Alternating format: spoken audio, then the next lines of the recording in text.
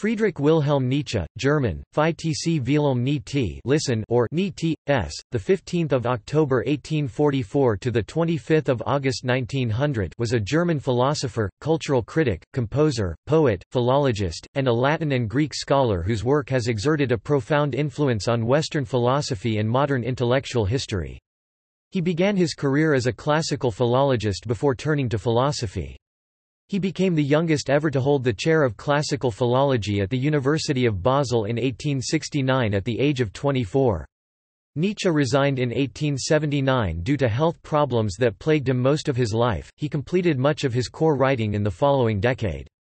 In 1889, at age 44, he suffered a collapse and afterward, a complete loss of his mental faculties. He lived his remaining years in the care of his mother until her death in 1897 and then with his sister Elisabeth Forster Nietzsche.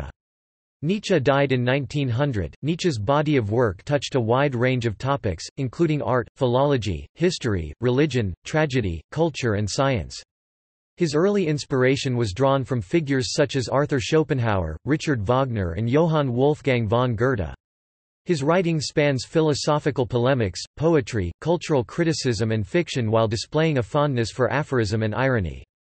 Prominent elements of his philosophy include his radical critique of truth in favor of perspectivism, his genealogical critique of religion and Christian morality and his related theory of master-slave morality, his aesthetic affirmation of existence in response to the death of God, and the profound crisis of nihilism, his notion of the Apollonian and Dionysian, and his characterization of the human subject as the expression of competing wills, collectively understood as the will to power.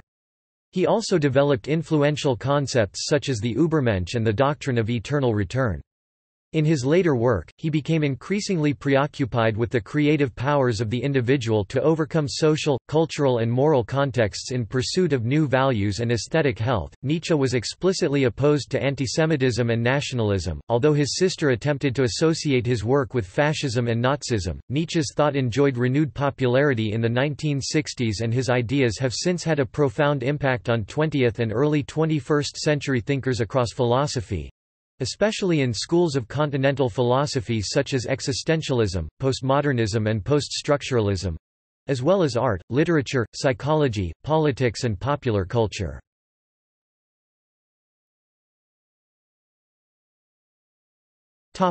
Life.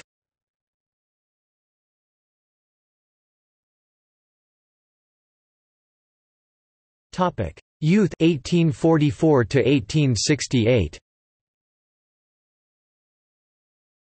Born on 15 October 1844, Nietzsche grew up in the small town of Rocken, near Leipzig, in the Prussian province of Saxony. He was named after King Friedrich Wilhelm IV of Prussia, who turned 49 on the day of Nietzsche's birth. Nietzsche later dropped his middle name Wilhelm. Nietzsche's parents, Karl Ludwig Nietzsche (1813–1849), a Lutheran pastor and former teacher, and Franziska Nietzsche (1826–1897), married in 1843, the year before their son's birth. They had two other children, a daughter, Elisabeth Forster Nietzsche, born in 1846, and a second son, Ludwig Joseph, born in 1848. Nietzsche's father died from a brain ailment in 1849, Ludwig Joseph died 6 months later at age 2. The family then moved to Naumburg, where they lived with Nietzsche's maternal grandmother and his father's two unmarried sisters. After the death of Nietzsche's grandmother in 1856, the family moved into their own house, now Nietzsche House, a museum and Nietzsche study center. Nietzsche attended a boys' school and then a private school, where he became friends with Gustav Krug, Rudolf Wagner and Wilhelm Pinder, all of whom came from highly respected families. In 1854, he began to attend Domgymnasium in Naumburg.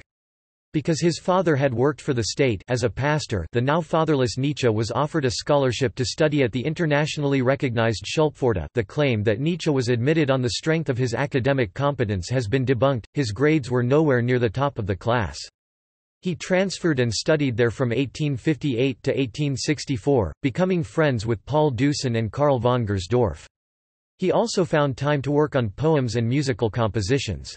Nietzsche led Germania, a music and literature club, during his summers in Naumburg. At Schulpforta, Nietzsche received an important grounding in languages—Greek, Latin, Hebrew, and French, so as to be able to read important primary sources. He also experienced for the first time being away from his family life in a small-town conservative environment. His end-of-semester exams in March 1864 showed a 1 in religion and German, a 2A in Greek and Latin, a 2B in French, history, and physics, and a lackluster 3 in Hebrew and mathematics. While at P. Forta, Nietzsche had a penchant for pursuing subjects that were considered unbecoming. He became acquainted with the work of the then almost unknown poet Friedrich Hölderlin, calling him my favorite poet, and composing an essay in which he said that the mad poet raised consciousness to the most sublime ideality. The teacher who corrected the essay gave it a good mark but commented that Nietzsche should concern himself in the future with healthier, more lucid, and more German writers. Additionally, he became acquainted with Ernst Ortlepp, an eccentric, blasphemous, and often drunken poet who was found dead in a ditch weeks after meeting the young Nietzsche but who may have introduced Nietzsche to the music and writing of Richard Wagner. Perhaps under Ortlepp's influence, he and a student named Richter returned to school drunk and encountered a teacher, resulting in Nietzsche's demotion from first in his class and the end of his status as a prefect. After graduation in September 1864, Nietzsche commenced studies in theology and classical philology at the University of Bonn with hope of becoming a minister. For a short time he and Deussen became members of the Burschenschaft Franconia. After one semester and to the anger of his mother, he stopped his theological studies and lost his faith. As early as his 1862 essay, Fate and History, Nietzsche had argued that historical research had discredited the central teachings of Christianity, but David Strauss's Life of Jesus also seems to have had a profound effect on the young man. In addition, Ludwig Feuerbach's The Essence of Christianity influenced young Nietzsche with its argument that people created God, and not the other way around. In June 1865, at the age of 20, Nietzsche wrote to his sister Elizabeth, who was deeply religious, a letter regarding his loss of faith. This letter contains the following statement: Hence the ways of men part, if you wish to strive for peace of soul and pleasure, then believe, if you wish to be a devotee of truth, then inquire. Nietzsche subsequently concentrated on studying philology under Professor Friedrich Wilhelm Ritschl, whom he followed to the University of Leipzig in 1865. There, he became close friends with his fellow student Erwin Rohde. Nietzsche's first philological publications appeared soon after. In 1865, Nietzsche thoroughly studied the works of Arthur Schopenhauer. He owed the awakening of his philosophical interest to reading Schopenhauer's The World as Will and Representation, and later admitted that Schopenhauer was one of the few thinkers whom he respected, dedicating the essay, Schopenhauer as Educator, in the Untimely Meditations to him. In 1866, he read Friedrich Albert Lang's History of Materialism. Lang's descriptions of Kant's anti-materialistic philosophy, the rise of European materialism, Europe's increased concern with science, Charles Darwin's theory of evolution, and the general rebellion against tradition and authority intrigued Nietzsche greatly. Nietzsche would ultimately argue the impossibility of an evolutionary explanation of the human aesthetic sense. In 1867, Nietzsche signed up for 1 year of voluntary service with the Prussian Artillery Division in Naumburg. He was regarded as one of the finest riders among his fellow recruits, and his officers predicted that he would soon reach the rank of captain. However, in March 1868, while jumping into the saddle of his horse, Nietzsche struck his chest against the pommel and tore 2 muscles in his left side, leaving him exhausted and unable to walk for months. Consequently, Nietzsche turned his attention to his studies again, completing them in 1868 and meeting with Richard Wagner for the first time later that year.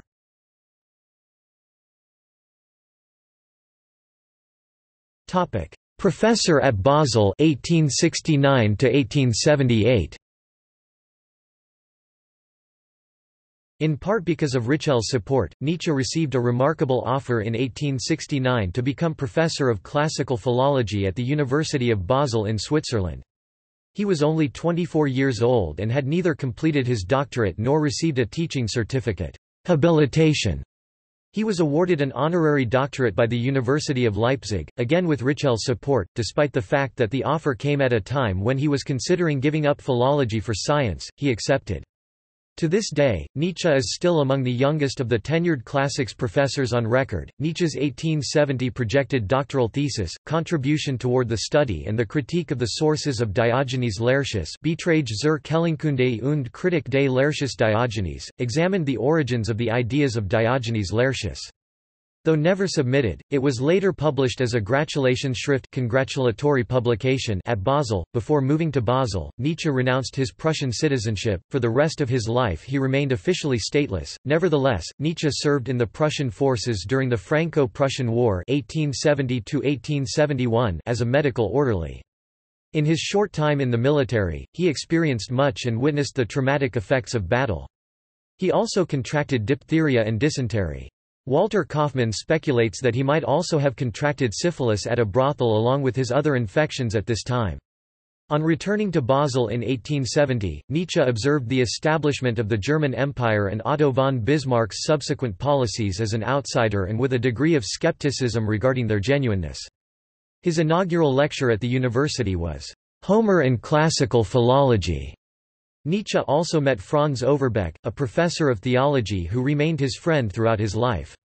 African Spur, a little-known Russian philosopher responsible for the 1873 Thought and Reality, and Nietzsche's colleague the famed historian Jacob Burckhardt, whose lectures Nietzsche frequently attended, began to exercise significant influence on him during this time. Nietzsche had already met Richard Wagner in Leipzig in 1868 and later Wagner's wife, Cosima. Nietzsche admired both greatly and during his time at Basel frequently visited Wagner's house in Treibchen in Lucerne. The Wagners brought Nietzsche into their most intimate circle—including Franz Liszt, of whom Nietzsche colloquially described, "Liszt or the art of running after women." Nietzsche enjoyed the attention he gave to the beginning of the Bayreuth Festival. In 1870, he gave Cosima Wagner the manuscript of "The Genesis of the Tragic Idea" as a birthday gift. In 1872, Nietzsche published his first book, The Birth of Tragedy. However, his colleagues within his field, including Ritschl, expressed little enthusiasm for the work in which Nietzsche eschewed the classical philologic method in favor of a more speculative approach. In his polemic Philology of the Future, Ulrich von Wilamowitz-Moellendorff dampened the book's reception and increased its notoriety. In response, Rode, then a professor in Kiel, and Wagner came to Nietzsche's defense. Nietzsche remarked freely about the isolation he felt within the philological community and attempted unsuccessfully to transfer to a position in philosophy at Basel instead. In 1873, Nietzsche began to accumulate notes that would be posthumously published as Philosophy in the Tragic Age of the Greeks. Between 1873 and 1876, he published 4 separate long essays, "David Strauss, the Confessor and the Writer", "On the Use and Abuse of History for Life", "Schopenhauer as Educator", and "Richard Wagner in Bayreuth". These 4 later appeared in a collected edition under the title Untimely Meditations. The essays shared the orientation of a cultural critique, challenging the developing German culture along lines suggested by Schopenhauer and Wagner. During this time in the circle of the Wagners, he met Malwida von Meysenbug and Hans von Bülow. He also began a friendship with Paul Rée, who in 1876 influenced him into dismissing the pessimism in his early writings. However, he was deeply disappointed by the Bayreuth Festival of 1876, where the banality of the shows and baseness of the public repelled him. He was also alienated by Wagner's championing of German culture, which Nietzsche felt a contradiction in terms, as well as by Wagner's celebration of his fame among the German public. All this contributed to his subsequent decision to distance himself from Wagner. With the publication in 1878 of Human, All Too Human, a book of aphorisms ranging from metaphysics to morality to religion to gender studies, a new style of Nietzsche's work became clear, highly influenced by African Spur's thought and reality and reacting against the pessimistic philosophy of Wagner and Schopenhauer. Nietzsche's friendship with Deussen and Rode cooled as well. In 1879, after a significant decline in health, Nietzsche had to resign his position at Basel. Since his childhood, various disruptive illnesses had plagued him, including moments of short-sightedness that left him nearly blind, migraine headaches, and violent indigestion. The 1868 riding accident and diseases in 1870 may have aggravated these persistent conditions, which continued to affect him through his years at Basel, forcing him to take longer and longer holidays until regular work became impractical.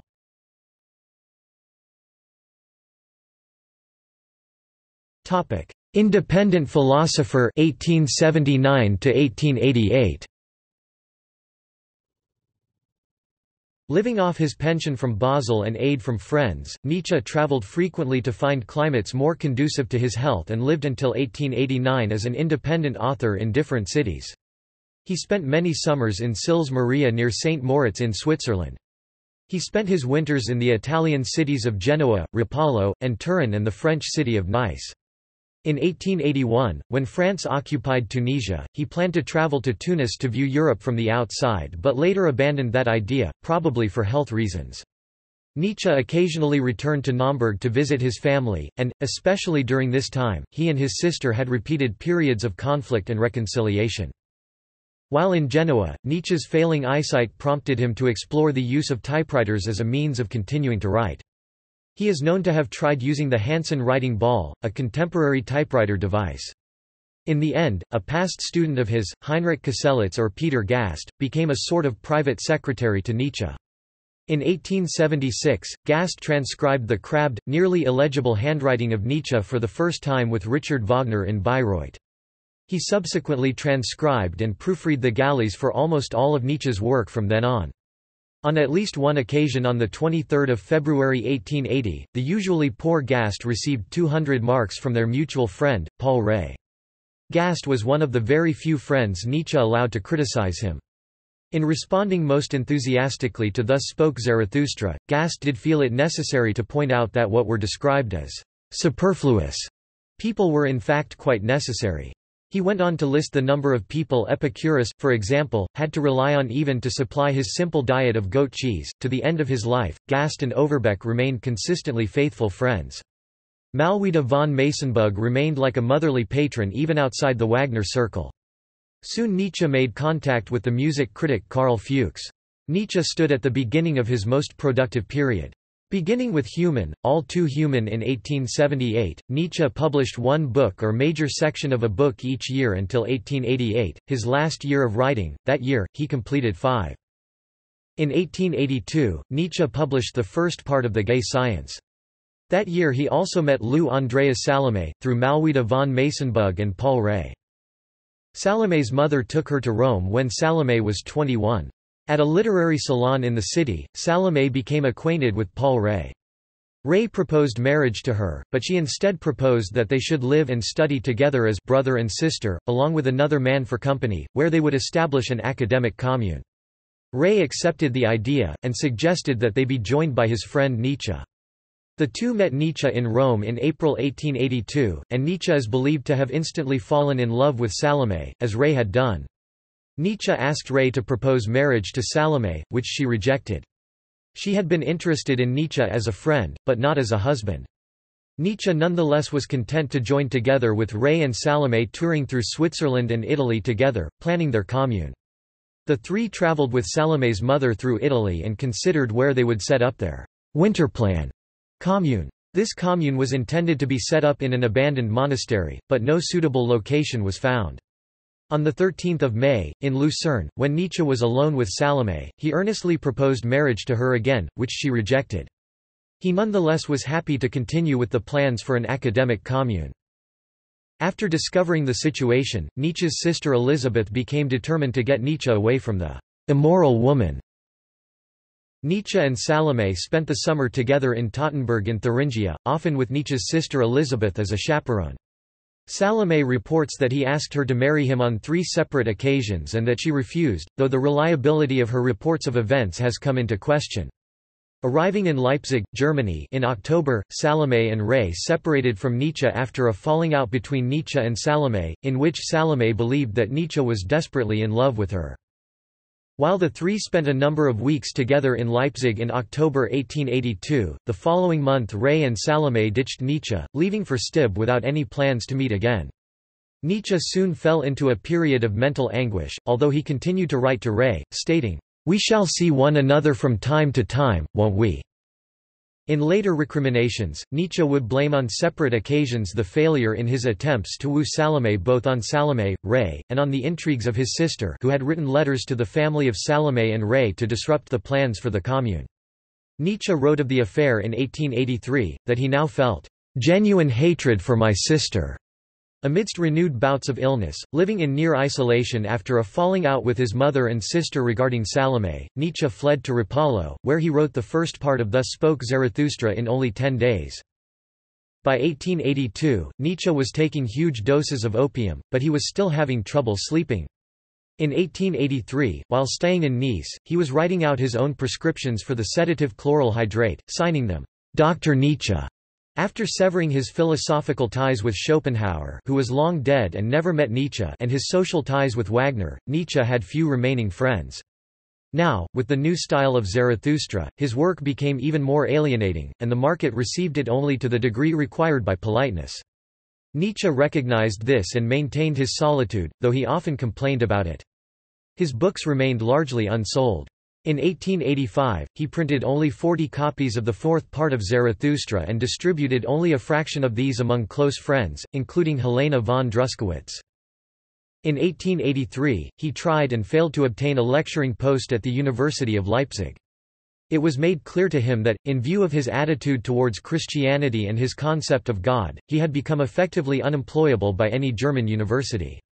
The subsequent feelings of revenge and resentment embittered him, and hence my rage, since I have grasped in the broadest possible sense what wretched means, the depreciation of my good name, my character, and my aims suffice to take from me the trust of, and therewith the possibility of obtaining, pupils." In 1886, Nietzsche broke with his publisher Ernst Schmeitzner, disgusted by his anti-Semitic opinions. Nietzsche saw his own writings as completely buried and unexhumable in this anti-Semitic dump of Schmeitzner, associating the publisher with a movement that should be utterly rejected with cold contempt by every sensible mind. He then printed Beyond Good and Evil at his own expense. He also acquired the publication rights for his earlier works and over the next year issued second editions of The Birth of Tragedy, Human, All Too Human, Daybreak, and The Gay Science with new prefaces placing the body of his work in a more coherent perspective. Thereafter, he saw his work as completed for a time and hoped that soon a readership would develop.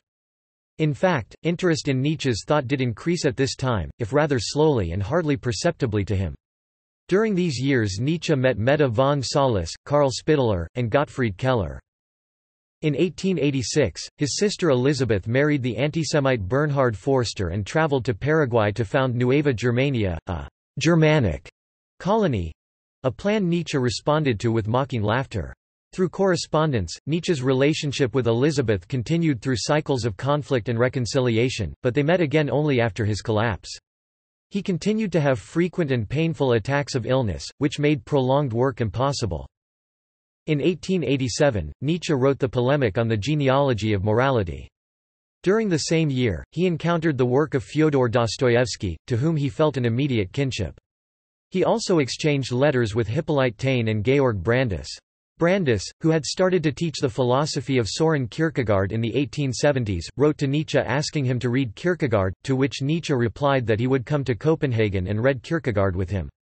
However, before fulfilling this promise, he slipped too far into illness. In the beginning of 1888, Brandes delivered in Copenhagen one of the first lectures on Nietzsche's philosophy. Although Nietzsche had previously announced at the end of On the Genealogy of Morality a new work with the title The Will to Power, attempt at a revaluation of all values, he eventually seems to have abandoned this idea and instead used some of the draft passages to compose Twilight of the Idols and the Antichrist in 1888. His health seemed to improve and he spent the summer in high spirits. In the fall of 1888, his writings and letters began to reveal a higher estimation of his own status and fate. He overestimated the increasing response to his writings, however, especially to the recent polemic, the case of Wagner. On his 44th birthday, after completing Twilight of the Idols and the Antichrist, he decided to write the autobiography Ecce Homo. In its preface—which suggests Nietzsche was well aware of the interpretive difficulties his work would generate—he declares, "Hear me. For I am such and such a person. Above all, do not mistake me for someone else." In December, Nietzsche began a correspondence with August Strindberg and thought that, short of an international breakthrough, he would attempt to buy back his older writings from the publisher and have them translated into other European languages. Moreover, he planned the publication of the compilation Nietzsche contra Wagner and of the poems that made up his collection Dionysian dithyrambs.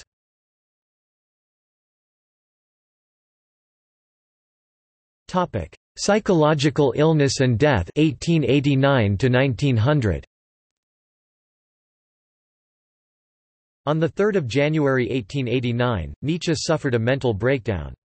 2 policemen approached him after he caused a public disturbance in the streets of Turin.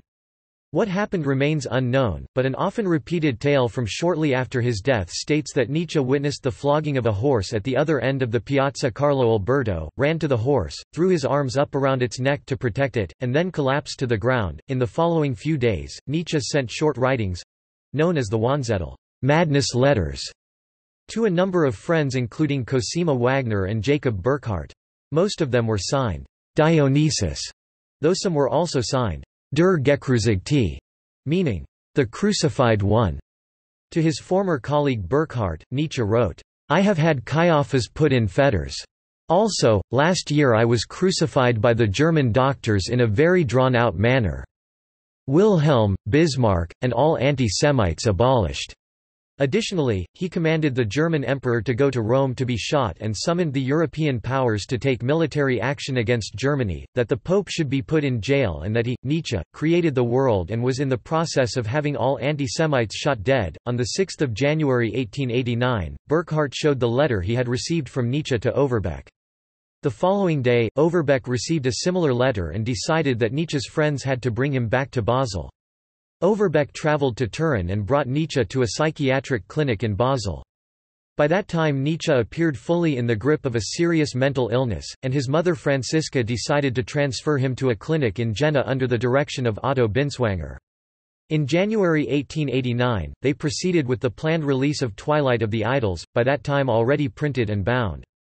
From November 1889 to February 1890, the art historian Julius Langbin attempted to cure Nietzsche, claiming that the methods of the medical doctors were ineffective in treating Nietzsche's condition. Langbin assumed progressively greater control of Nietzsche until his secretiveness discredited him. In March 1890, Franziska removed Nietzsche from the clinic and, in May 1890, brought him to her home in Naumburg. During this process Overbeck and Gast contemplated what to do with Nietzsche's unpublished works. In February, they ordered a 50-copy private edition of Nietzsche contra Wagner, but the publisher C. G. Naumann secretly printed 100. Overbeck and Gast decided to withhold publishing The Antichrist and Ecce Homo because of their more radical content. Nietzsche's reception and recognition enjoyed their first surge. In 1893, Nietzsche's sister Elizabeth returned from Nueva Germania in Paraguay following the suicide of her husband. She read and studied Nietzsche's works and, piece by piece, took control of them and their publication. Overbeck eventually suffered dismissal and Gast finally cooperated. After the death of Franziska in 1897, Nietzsche lived in Weimar, where Elizabeth cared for him and allowed visitors, including Rudolf Steiner, who in 1895 had written one of the first books praising Nietzsche, to meet her uncommunicative brother. Elizabeth at one point went so far as to employ Steiner as a tutor to help her to understand her brother's philosophy. Steiner abandoned the attempt after only a few months, declaring that it was impossible to teach her anything about philosophy. Nietzsche's mental illness was originally diagnosed as tertiary syphilis, in accordance with a prevailing medical paradigm of the time. Although most commentators regard his breakdown as unrelated to his philosophy, Georges Bataille dropped dark hints. Man incarnate must also go mad, and René Girard's post-mortem psychoanalysis posits a worshipful rivalry with Richard Wagner. Nietzsche had previously written, "All superior men who were irresistibly drawn to throw off the yoke of any kind of morality and to frame new laws had, if they were not actually mad, no alternative but to make themselves or pretend to be mad."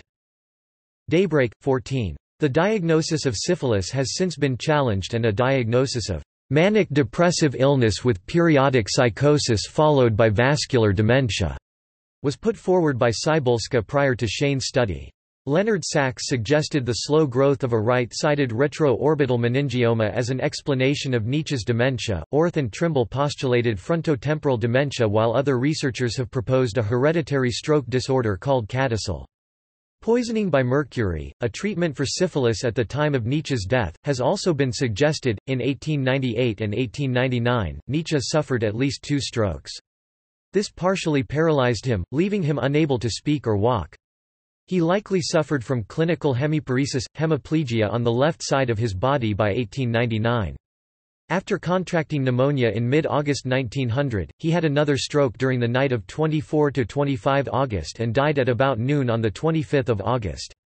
Elizabeth had him buried beside his father at the church in Rocken bei Lutzen. His friend and secretary Gast gave his funeral oration, proclaiming, "Holy be your name to all future generations." Elisabeth Forster Nietzsche compiled the Will to Power from Nietzsche's unpublished notebooks and published it posthumously. Because his sister arranged the book based on her own conflation of several of Nietzsche's early outlines and took great liberties with the material, the scholarly consensus has been that it does not reflect Nietzsche's intent. For example, Elizabeth removed aphorism 35 of the Antichrist, where Nietzsche rewrote a passage of the Bible. Indeed, Mazzino Montanari, the editor of Nietzsche's Nachlass, called it a forgery.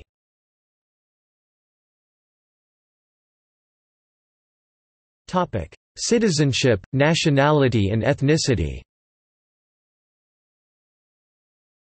General commentators and Nietzsche scholars, whether emphasizing his cultural background or his language, overwhelmingly label Nietzsche as a German philosopher. Others do not assign him a national category.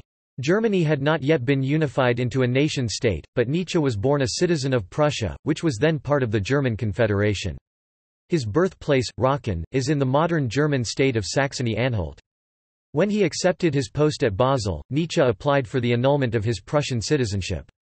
The official response confirming the revocation of his citizenship came in a document dated 17 April 1869, and for the rest of his life he remained officially stateless. Nietzsche believed his ancestors were Polish, at least toward the end of his life.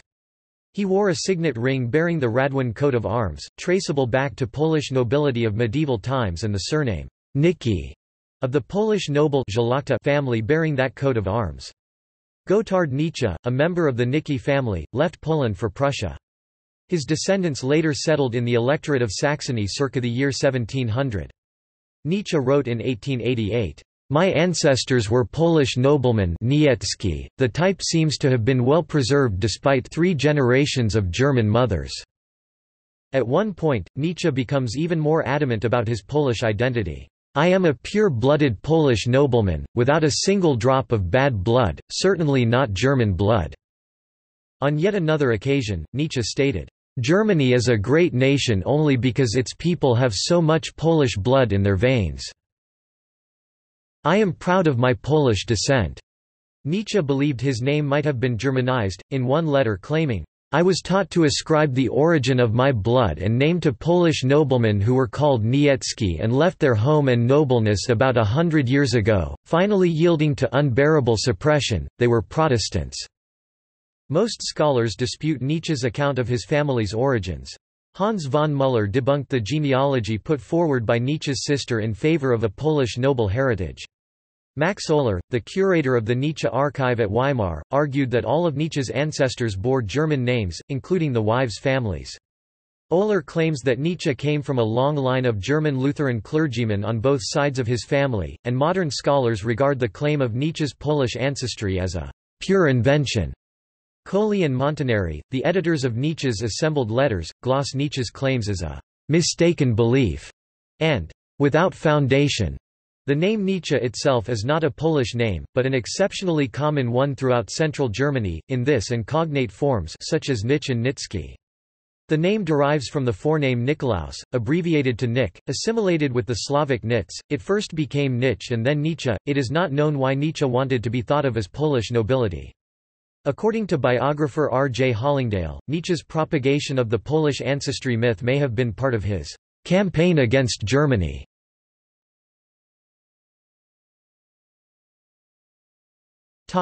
Relationships and sexuality. Nietzsche never married. He proposed to Lou Salome 3 times, but his proposal was rejected each time. There is a theory that blamed Salome's view on sexuality as one of the reasons for her alienation from Nietzsche. As articulated in the 1898 novella Fenischka, she viewed the idea of sexual intercourse as prohibitive and marriage as a violation, with some suggesting that they indicated sexual repression and neurosis. Nietzsche scholar Joachim Kohler has attempted to explain Nietzsche's life history and philosophy by claiming that Nietzsche was homosexual. Kohler argues that Nietzsche's syphilis, which is usually considered to be the product of his encounter with a prostitute in a brothel in Cologne or Leipzig, is equally likely, it is now held, to have been contracted in a male brothel in Genoa. The acquisition of the infection from a homosexual brothel was confirmed by Sigmund Freud, who cited Otto Binswanger as his source. Kohler also suggests Nietzsche may have had a romantic relationship as well as a friendship with Paul Rée. There is the claim that Nietzsche's homosexuality is widely known in the Vienna Psychoanalytic Society, with Nietzsche's friend Paul Deussen claiming that the philosopher never touched a woman. Kohler's views have not found wide acceptance among Nietzsche scholars and commentators. Alan Megel argues that, while Kohler's claim that Nietzsche was in a confrontation with his homosexual desire cannot simply be dismissed, the evidence is very weak, and Kohler may be projecting 20th-century understandings of sexuality on 19th-century notions of friendship. It is also known that Nietzsche frequented heterosexual brothels. Some like Nigel Rogers and Mel Thompson have argued that continuous sickness and headaches hindered Nietzsche from engaging much with women. Yet, they bring other examples in which Nietzsche expressed his affections to other women, including Wagner's wife Cosima Wagner. Other scholars have argued that Kohler's sexuality-based interpretation is not helpful in understanding Nietzsche's philosophy. However, there are also those who stress that, if Nietzsche preferred men, with this preference constituting his psychosexual makeup, but could not admit his desires to himself, it meant he acted in conflict with his philosophy.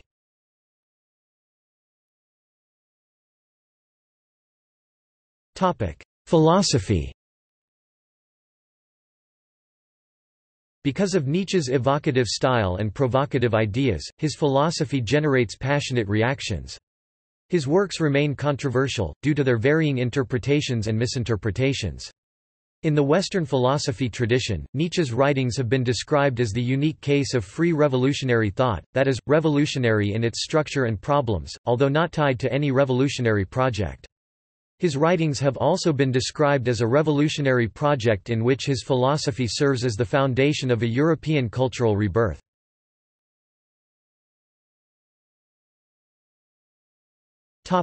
Apollonian and Dionysian. The Apollonian and Dionysian is a two-fold philosophical concept, based on certain features of ancient Greek mythology, Apollo and Dionysus.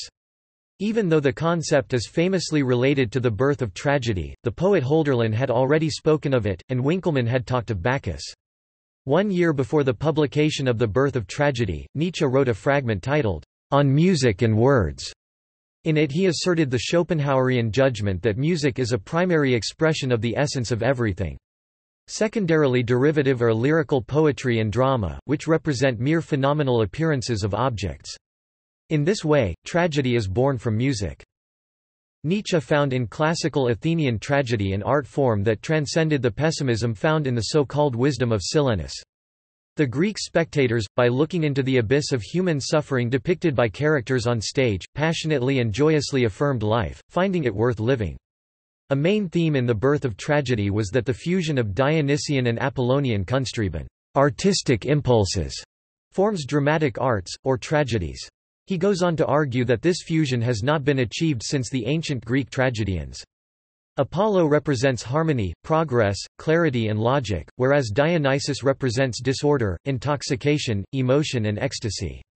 Nietzsche used these two forces because, for him, the world of mind and order on one side, and passion and chaos on the other formed principles that were fundamental to the Greek culture, the Apollonian side being a dreaming state, full of illusions, and Dionysian being the state of intoxication, representing the liberations of instinct and dissolution of boundaries. In this mold, man appears as the satyr. He is the horror of the annihilation of the principle of individuality and at the same time someone who delights in its destruction. Both of these principles are meant to represent cognitive states that appear through art as the power of nature in man. The relationship between the Apollonian and Dionysian juxtapositions is apparent in the interplay of tragedy. The tragic hero of the drama, the main protagonist, struggles to make order in the Apollonian sense of his unjust and chaotic Dionysian fate, though he dies unfulfilled in the end. Elaborating on the conception of Hamlet as an intellectual who cannot make up his mind, and therefore is a living antithesis to the man of action, Nietzsche argues that a Dionysian figure possesses knowledge to realize that his actions cannot change the eternal balance of things, and it disgusts him enough not to be able to make any act at all. Hamlet falls under this category. He has glimpsed the supernatural reality through the ghost, he has gained true knowledge and knows that no action of his has the power to change this. For the audience of such drama, this tragedy allows them to sense an underlying essence, what Nietzsche called the primordial unity, which revives Dionysian nature. He describes this primordial unity as the increase of strength, experience of fullness and plenitude bestowed by frenzy. Frenzy acts as an intoxication, and is crucial for the physiological condition that enables making of any art. Stimulated by this state, a person's artistic will is enhanced. In this state one enriches everything out of one's own fullness, whatever one sees, whatever wills is seen swelled, taut, strong, overloaded with strength. A man in this state transforms things until they mirror his power—until they are reflections of his perfection. This having to transform into perfection is art. Nietzsche is adamant that the works of Aeschylus and Sophocles represent the apex of artistic creation, the true realization of tragedy. It is with Euripides, he states, that tragedy begins its Untergang, literally, going under, or downward way, meaning decline, deterioration, downfall, death, etc. Nietzsche objects to Euripides' use of Socratic rationalism and morality in his tragedies, claiming that the infusion of ethics and reason robs tragedy of its foundation, namely the fragile balance of the Dionysian and Apollonian. Socrates emphasized reason to such a degree that he diffused the value of myth and suffering to human knowledge. Plato continued with this path in his dialogues, and the modern world eventually inherited reason at the expense of artistic impulses that could be found only in the Apollonian and Dionysius dichotomy. This leads to his conclusion that European culture from the time of Socrates had always been only Apollonian and thus decadent and unhealthy.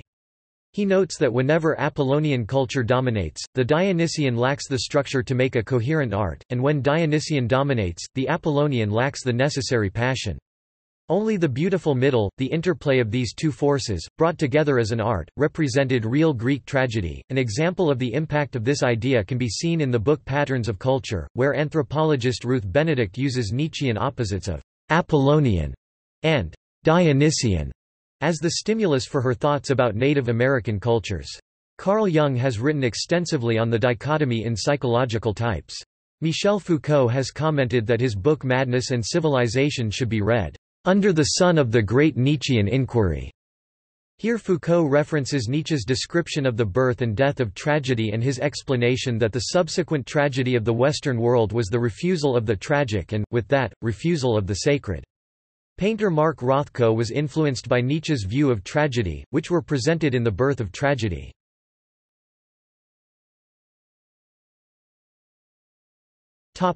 Perspectivism.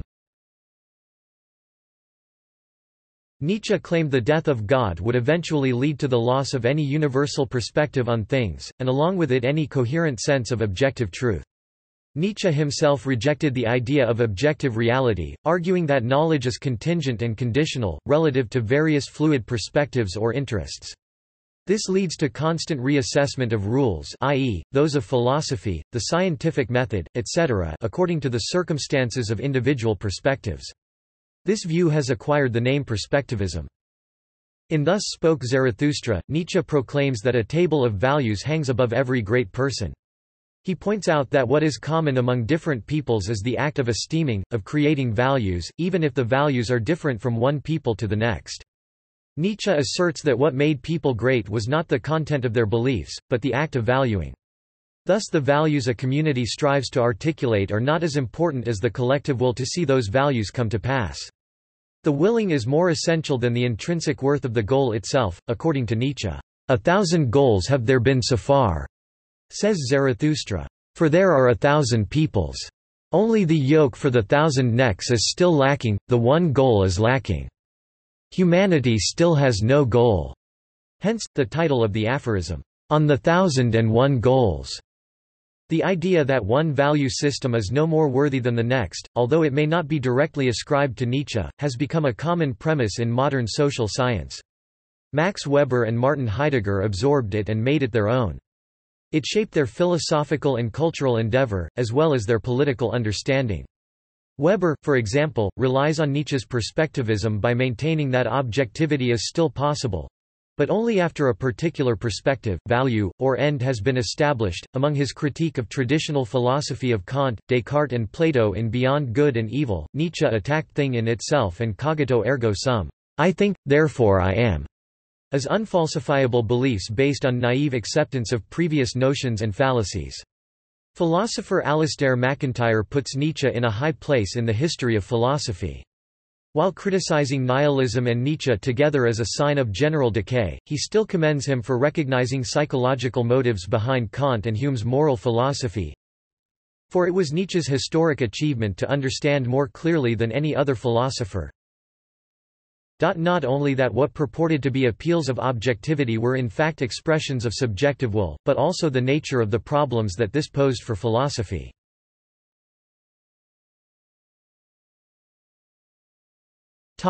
The slave revolt in morals.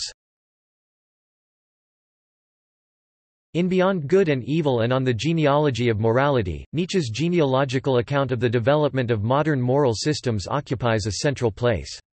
For Nietzsche, a fundamental shift took place during human history from thinking in terms of good and bad toward good and evil. The initial form of morality was set by a warrior aristocracy and other ruling castes of ancient civilizations. Aristocratic values of good and bad coincided with and reflected their relationship to lower castes such as slaves. Nietzsche presents this master morality as the original system of morality, perhaps best associated with Homeric Greece. To be good was to be happy and to have the things related to happiness, wealth, strength, health, power, etc. To be bad was to be like the slaves the aristocracy ruled over, poor, weak, sick, pathetic, an object of pity or disgust rather than hatred. Slave morality comes about as a reaction to master morality. Here, value emerges from the contrast between good and evil, good being associated with otherworldliness, charity, piety, restraint, meekness, and submission, and evil seen as worldly, cruel, selfish, wealthy, and aggressive. Nietzsche sees slave morality as pessimistic and fearful, values for them serving only to ease the existence for those who suffer from the very same thing. He associates slave morality with the Jewish and Christian traditions, in a way that slave morality is born out of the resentiment of slaves. Nietzsche argued that the idea of equality allowed slaves to overcome their own condition without hating themselves. And by denying the inherent inequality of people such as success, strength, beauty or intelligence, slaves acquired a method of escape, namely by generating new values on the basis of rejecting something that was seen as a perceived source of frustration. It was used to overcome the slave's own sense of inferiority before the better-off masters. It does so by making out slave weakness to be a matter of choice, by, e.g., relabeling it as meekness. The good man of master morality is precisely the evil man of slave morality, while the bad man is recast as the good man. Nietzsche sees the slave morality as a source of the nihilism that has overtaken Europe. Modern Europe and Christianity exist in a hypocritical state due to a tension between master and slave morality, both values contradictorily determining, to varying degrees, the values of most Europeans who are motley. Nietzsche calls for exceptional people to no longer be ashamed of their uniqueness in the face of a supposed morality for all, which he deems to be harmful to the flourishing of exceptional people. He cautions, however, that morality, per se, is not bad, it is good for the masses, and should be left to them. Exceptional people, on the other hand, should follow their own inner law. A favorite motto of Nietzsche, taken from Pindar, reads, "Become what you are." A long-standing assumption about Nietzsche is that he preferred master over slave morality. However, the Nietzsche scholar Walter Kaufmann rejected this interpretation, writing that Nietzsche's analyses of these two types of morality were only used in a descriptive and historic sense, they were not meant for any kind of acceptance or glorifications. On the other hand, it is clear from his own writings that Nietzsche wanted the victory of master morality. He linked the salvation and future of the human race with the unconditional dominance of master morality and called master morality a higher order of values, the noble ones, those that say yes to life, those that guarantee the future. Just as there is an order of rank between man and man, there is also an order of rank between morality and morality. Indeed, Nietzsche waged a philosophic war against the slave morality of Christianity in his revaluation of all values, in order to bring about the victory of a new master morality that he called the philosophy of the future. Beyond Good and Evil is subtitled Prelude to a Philosophy of the Future. In Daybreak, Nietzsche begins his campaign against morality. He calls himself an immoralist and harshly criticizes the prominent moral philosophies of his day, Christianity, Kantianism, and utilitarianism. Nietzsche's concept, "God is dead," applies to the doctrines of Christendom, though not to all other faiths. He claimed that Buddhism is a successful religion that he compliments for fostering critical thought. Still, Nietzsche saw his philosophy as a counter-movement to nihilism through appreciation of art. Art as the single superior counterforce against all will to negation of life, art as the anti-Christian, anti-Buddhist, anti-nihilist par excellence. Nietzsche claimed that the Christian faith as practiced was not a proper representation of Jesus' teachings, as it forced people merely to believe in the way of Jesus but not to act as Jesus did, in particular his example of refusing to judge people, something that Christians had constantly done the opposite of. He condemned institutionalized Christianity for emphasizing a morality of pity, which assumes an inherent illness in society. Christianity is called the religion of pity. Pity stands opposed to the tonic emotions which heighten our vitality, it has a depressing effect. We are deprived of strength when we feel pity. That loss of strength which suffering as such inflicts on life is still further increased and multiplied by pity. Pity makes suffering contagious. In Ecce Homo, Nietzsche called the establishment of moral systems based on a dichotomy of good and evil a calamitous error, and wished to initiate a re-evaluation of the values of the Judeo-Christian world. He indicates his desire to bring about a new, more naturalistic source of value in the vital impulses of life itself. While Nietzsche attacked the principles of Judaism, he was not anti-Semitic. In his work on the genealogy of morality, he explicitly condemns antisemitism, and points out that his attack on Judaism was not an attack on contemporary Jewish people but specifically an attack upon the ancient Jewish priesthood whom he claims anti-Semitic Christians paradoxically based their views upon. An Israeli historian who performed a statistical analysis of everything Nietzsche wrote about Jews claims that cross-references and context make clear that almost all 85% negative comments are actually attacks on Christian doctrine or, sarcastically, on Richard Wagner. Nietzsche felt that modern antisemitism was despicable and against European ideals. Its cause, in his opinion, was the growth in European nationalism and the endemic jealousy and hatred of Jewish success. He wrote that Jews should be thanked for helping uphold a respect for the philosophies of ancient Greece, and for giving rise to the noblest human being Christ, the purest philosopher Baruch Spinoza, the mightiest book, and the most effective moral code in the world.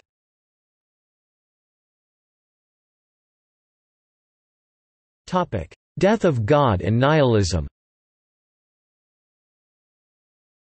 The statement, "God is dead," occurring in several of Nietzsche's works, notably in The Gay Science, has become one of his best-known remarks.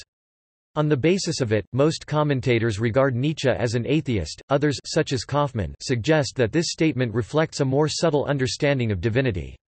Recent developments in modern science and the increasing secularization of European society had effectively killed the Abrahamic God, who had served as the basis for meaning and value in the West for more than 1,000 years.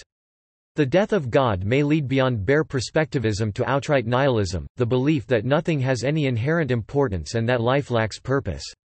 Here he states that the Christian moral doctrine provides people with intrinsic value, belief in God which justifies the evil in the world, and a basis for objective knowledge.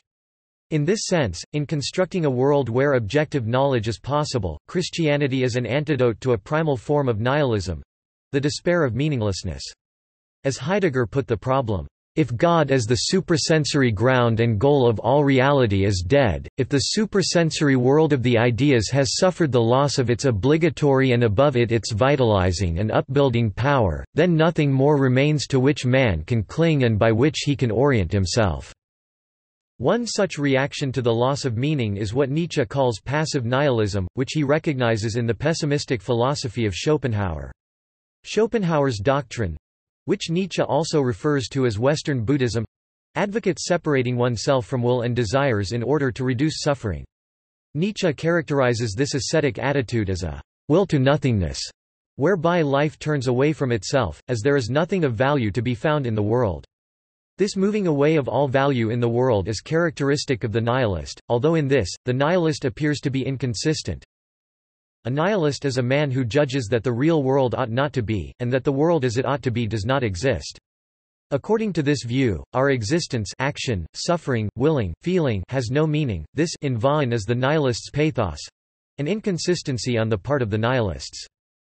Nietzsche approaches the problem of nihilism as a deeply personal one, stating that this problem of the modern world is a problem that has become conscious in him. Furthermore, he emphasizes both the danger of nihilism and the possibilities it offers, as seen in his statement that, "I praise, I do not reproach, nihilism's arrival.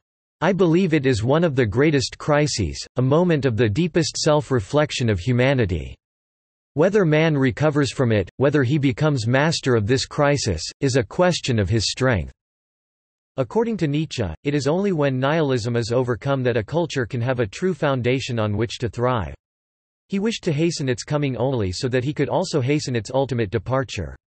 Heidegger interprets the death of God with what he explains as the death of metaphysics. He concludes that metaphysics has reached its potential and that the ultimate fate and downfall of metaphysics was proclaimed with the statement, "God is dead."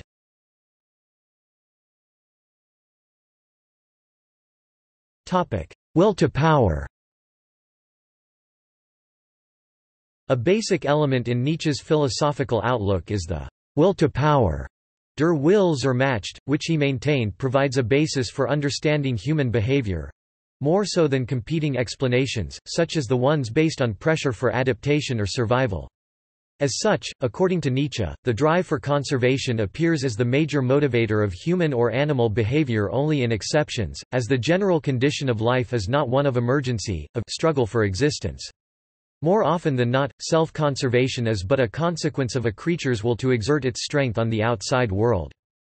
In presenting his theory of human behavior, Nietzsche also addressed, and attacked, concepts from philosophies popularly embraced in his days, such as Schopenhauer's notion of an aimless will or that of utilitarianism. Utilitarians claim that what moves people is mainly the desire to be happy, to accumulate pleasure in their lives. But such a conception of happiness Nietzsche rejected as something limited to, and characteristic of, the bourgeois lifestyle of the English society, and instead put forth the idea that happiness is not an aim per se. It is instead a consequence of a successful pursuit of one's aims, of the overcoming of hurdles to one's actions, in other words, of the fulfillment of the will. Related to his theory of the will to power is his speculation, which he did not deem final, regarding the reality of the physical world, including inorganic matter. That, like man's affections and impulses, the material world is also set by the dynamics of a form of the will to power. At the core of his theory is a rejection of atomism—the idea that matter is composed of stable, indivisible units, atoms.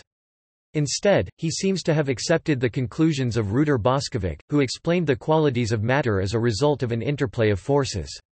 One study of Nietzsche defines his fully developed concept of the will to power as the element from which derive both the quantitative difference of related forces and the quality that devolves into each force in this relation, revealing the will to power as the principle of the synthesis of forces.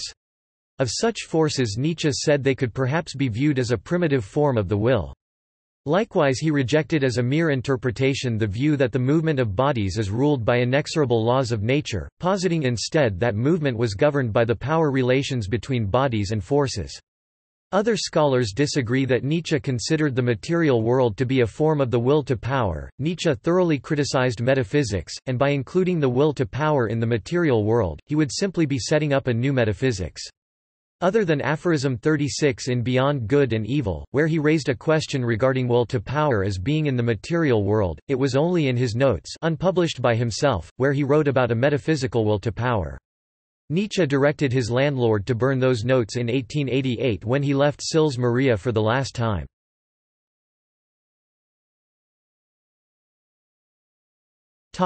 Eternal return. Eternal return, also known as eternal recurrence, is a hypothetical concept that posits that the universe has been recurring, and will continue to recur, in a self-similar form for an infinite number of times across infinite time or space. It is a purely physical concept, involving no supernatural reincarnation, but the return of beings in the same bodies.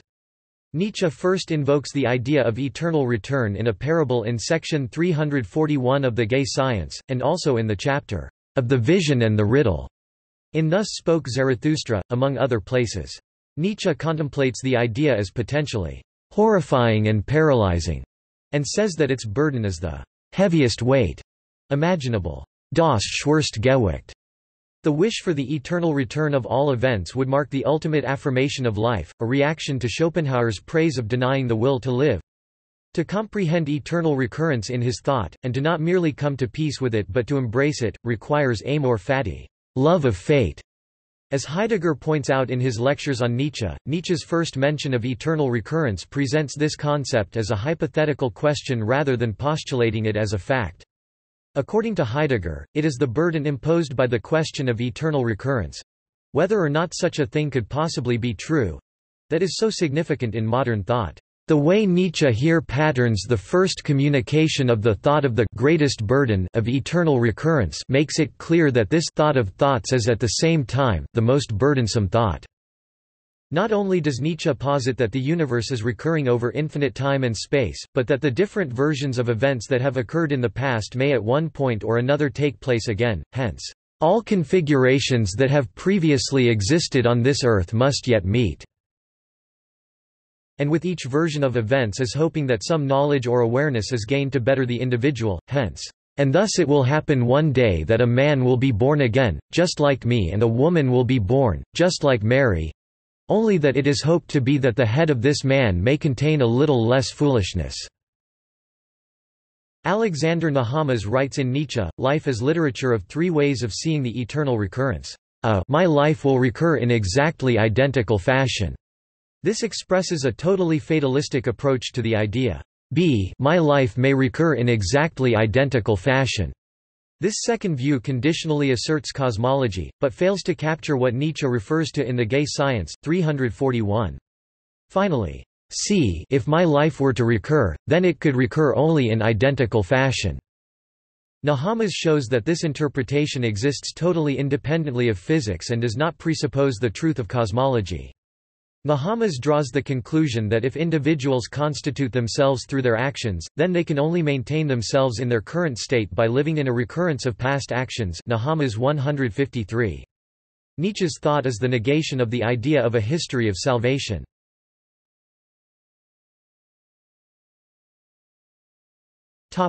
Übermensch. Another concept important to an understanding of Nietzsche's thought is the Übermensch, developing the idea of nihilism. Nietzsche wrote Thus Spoke Zarathustra, therein introducing the concept of a value-creating Übermensch, not as a project, but as an anti-project, the absence of any project. According to Lampert, the death of God must be followed by a long twilight of piety and nihilism. 2, 19, 3, 8. Zarathustra's gift of the Overman is given to a mankind not aware of the problem to which the Overman is the solution. Zarathustra presents the Overman as the creator of new values, and he appears as a solution to the problem of the death of God and nihilism. The Overman does not follow morality of common people, since that favors mediocrity, but instead rises above the notion of good and evil and above the herd. In this way, Zarathustra proclaims his ultimate goal as the journey towards the state of Overman. He wants a kind of spiritual evolution of self-awareness and overcoming of traditional views on morality and justice that stem from the superstition beliefs still deeply rooted or related to the notion of God and Christianity. While interpretations of Nietzsche's Overman vary wildly, here is one of his quotations from Thus Spoke Zarathustra, prologue, sections 3–4. I teach you the Overman. Man is something that shall be overcome. What have you done to overcome him? All beings so far have created something beyond themselves, and do you want to be the ebb of this great flood, and even go back to the beasts rather than overcome man? What is ape to man? A laughing stock or painful embarrassment. And man shall be that to Overman, a laughing stock or painful embarrassment. You have made your way from worm to man, and much in you is still worm. Once you were apes, and even now, too, man is more ape than any ape. The Overman is the meaning of the earth. Let your will say, the Overman shall be the meaning of the earth. Man is a rope, tied between beast and Overman. A rope over an abyss. What is great in man is that he is a bridge and not an end.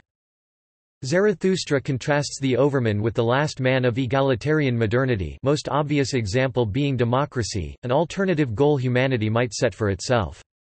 The last man is possible only by mankind's having bred an apathetic creature who has no great passion or commitment, who is unable to dream, who merely earns his living and keeps warm. This concept appears only in Thus Spoke Zarathustra, and is presented as a condition that would render the creation of the overman impossible. Some have suggested that the notion of eternal return is related to the overman, since willing the eternal return of the same is a necessary step if the overman is to create new values, untainted by the spirit of gravity or asceticism. Values involve a rank ordering of things, and so are inseparable from approval and disapproval, yet it was dissatisfaction that prompted men to seek refuge in other-worldliness and embrace other-worldly values.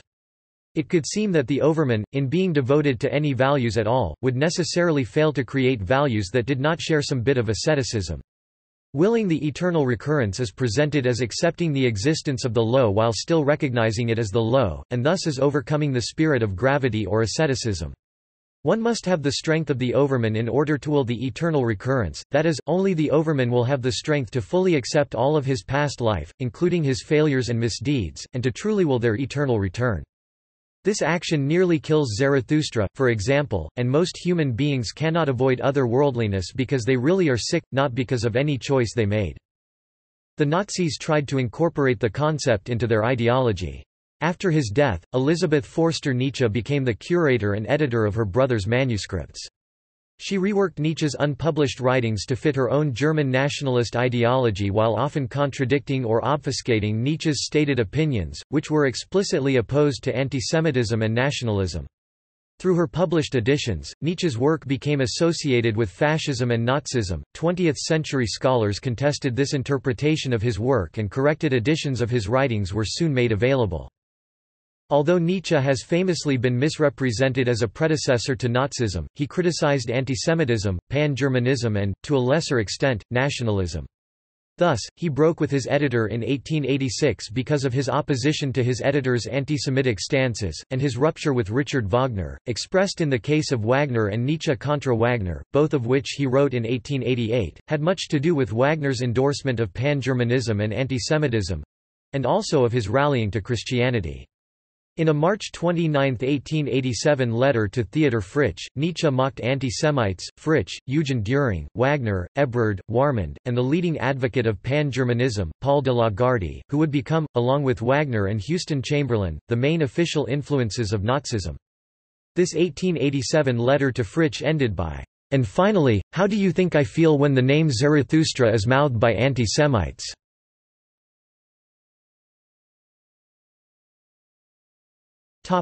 Critique of mass culture. Friedrich Nietzsche held a pessimistic view on modern society and culture. His views stand against the concept of popular culture. He believed the press and mass culture led to conformity and brought about mediocrity. Nietzsche saw a lack of intellectual progress, leading to the decline of the human species.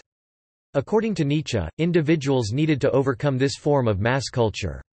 He believed some people were able to become superior individuals through the use of willpower. By rising above mass culture, society would produce higher, brighter and healthier human beings.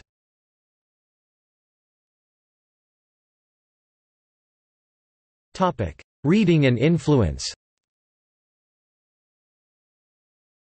A trained philologist, Nietzsche had a thorough knowledge of Greek philosophy. He read Kant, Plato, Mill, Schopenhauer and Spur, who became his main opponents in his philosophy, and later Baruch Spinoza, whom he saw as his precursor in many respects but as a personification of the ascetic ideal in others. However, Nietzsche referred to Kant as a moral fanatic, Plato as boring, Mill as a blockhead, and of Spinoza he said, "How much of personal timidity and vulnerability does this masquerade of a sickly recluse betray?" He likewise expressed contempt for British author George Eliot. Nietzsche's philosophy, while innovative and revolutionary, was indebted to many predecessors. While at Basel, Nietzsche offered lecture courses on pre-Platonic philosophers for several years, and the text of this lecture series has been characterized as a lost link in the development of his thought. In it concepts such as the will to power, the eternal return of the same, the Overman, gay science, self-overcoming and so on receive rough, unnamed formulations and are linked to specific pre-Platonics, especially Heraclitus, who emerges as a pre-Platonic Nietzsche. The pre-Socratic thinker Heraclitus was known for the rejection of the concept of being as a constant and eternal principle of universe, and his embrace of flux and incessant change. His symbolism of the world as child play, marked by amoral spontaneity and lack of definite rules, was appreciated by Nietzsche. From his Heraclitean sympathy, Nietzsche was also a vociferous detractor of Parmenides, who opposed Heraclitus and believed all world as a single being with no change at all. In his Egotism in German Philosophy, Santayana claimed that Nietzsche's whole philosophy was a reaction to Schopenhauer. Santayana wrote that Nietzsche's work was an emendation of that of Schopenhauer. The will to live would become the will to dominate, pessimism founded on reflection would become optimism founded on courage, the suspense of the will in contemplation would yield to a more biological account of intelligence and taste, finally in the place of pity and asceticism, Schopenhauer's two principles of morals, Nietzsche would set up the duty of asserting the will at all costs and being cruelly but beautifully strong. These points of difference from Schopenhauer cover the whole philosophy of Nietzsche. Nietzsche expressed admiration for 17th-century French moralists such as La Rochefoucauld, La Bruyère and Vauvenargues, as well as for Stendhal. The organicism of Paul Bourget influenced Nietzsche, as did that of Rudolf Virchow and Alfred Espinas. Nietzsche wrote in a letter in 1867 that he was trying to improve his German style of writing with the help of Lessing, Lichtenberg and Schopenhauer. It was probably Lichtenberg along with Paul Rée whose aphoristic style of writing contributed to Nietzsche's own use of aphorism instead of an essay. Nietzsche early learned of Darwinism through Friedrich Albert Lang.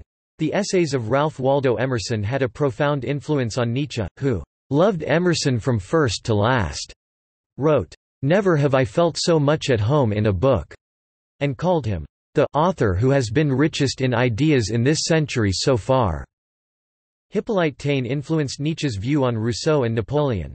Notably, he also read some of the posthumous works of Charles Baudelaire, Tolstoy's My Religion, Ernest Renan's Life of Jesus and Fyodor Dostoevsky's Demons. Nietzsche called Dostoevsky the only psychologist from whom I have anything to learn.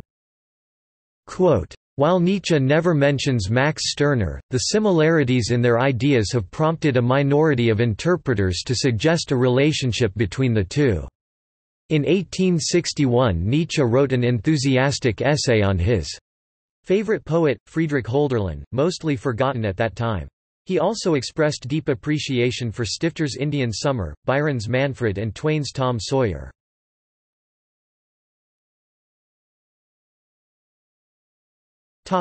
Reception and legacy. Nietzsche's works did not reach a wide readership during his active writing career. However, in 1888 the influential Danish critic Georg Brandes aroused considerable excitement about Nietzsche through a series of lectures he gave at the University of Copenhagen. In the years after Nietzsche's death in 1900, his works became better known, and readers have responded to them in complex and sometimes controversial ways. Many Germans eventually discovered his appeals for greater individualism and personality development in Thus Spoke Zarathustra, but responded to them divergently.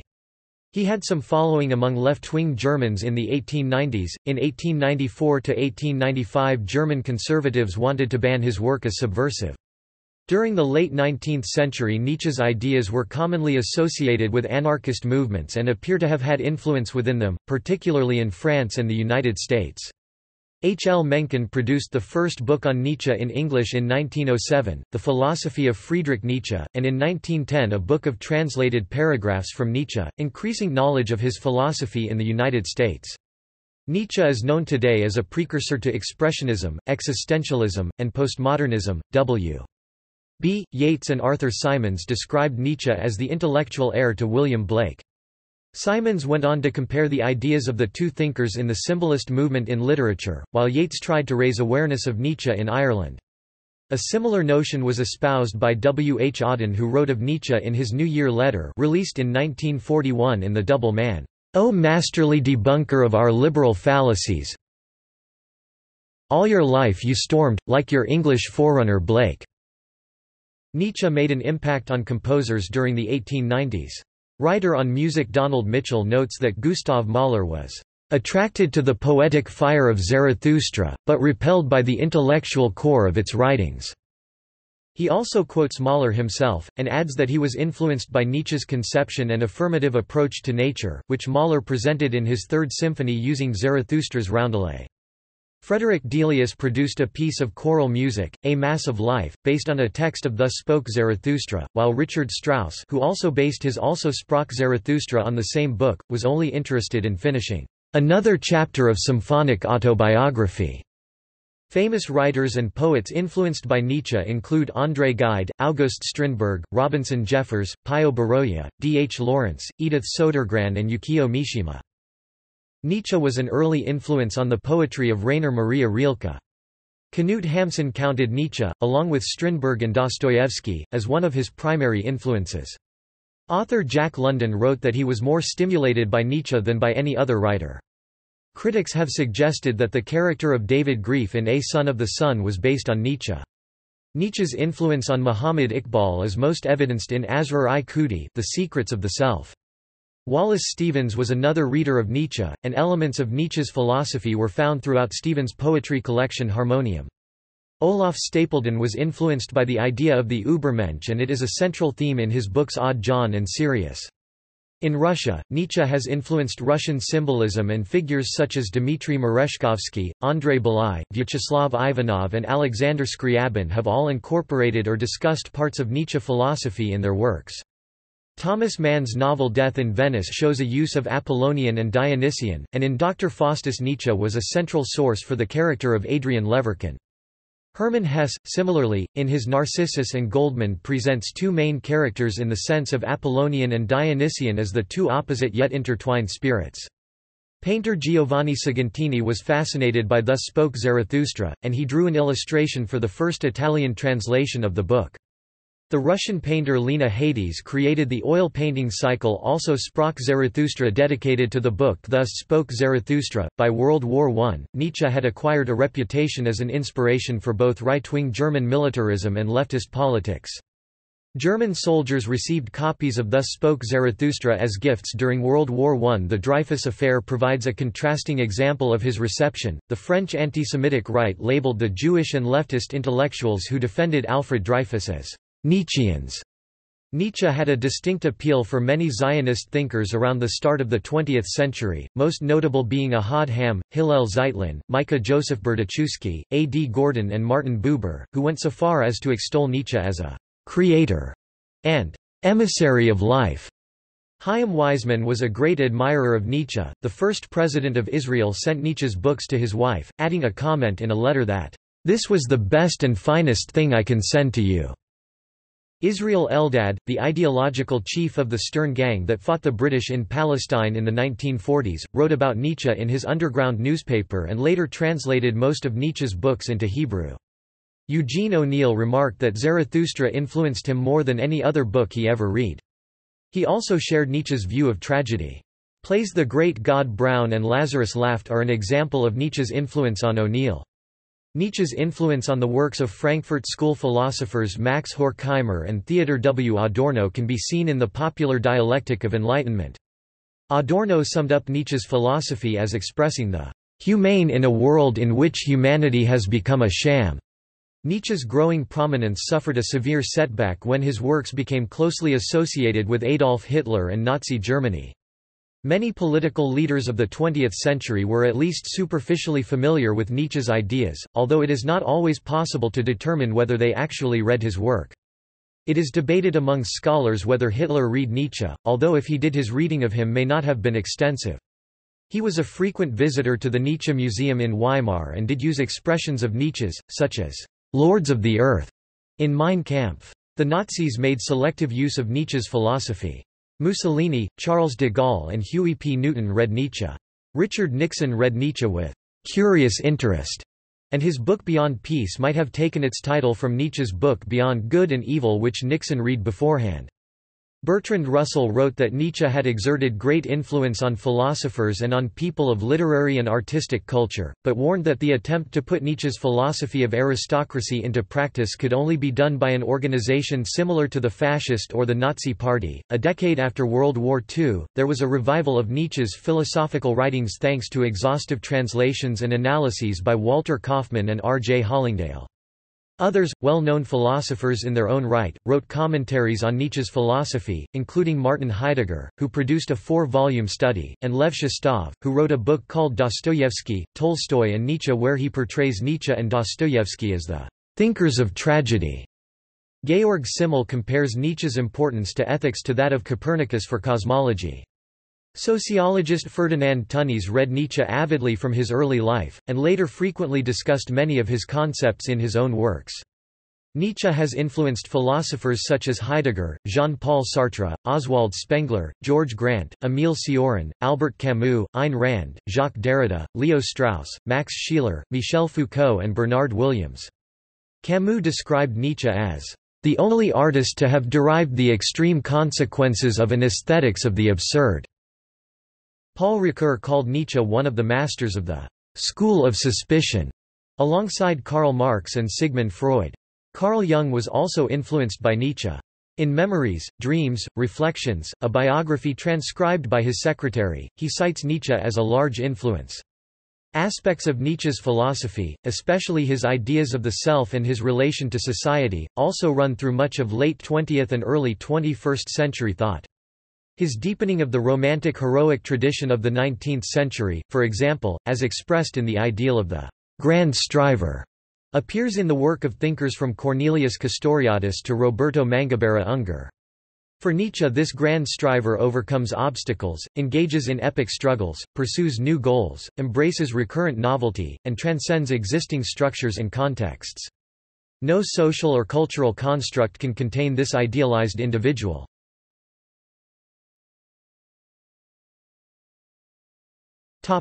Works. The Birth of Tragedy 1872. On Truth and Lies in a Non-Moral Sense 1873. Philosophy in the Tragic Age of the Greeks 1873. Untimely Meditations 1876. Human, All Too Human 1878. The Dawn 1881. The Gay Science 1882. Thus Spoke Zarathustra 1883. Beyond Good and Evil 1886.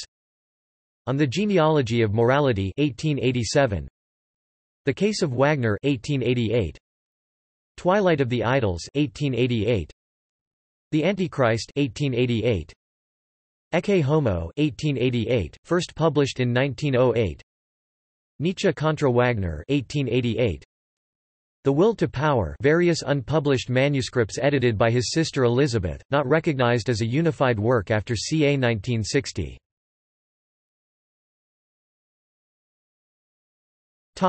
See also: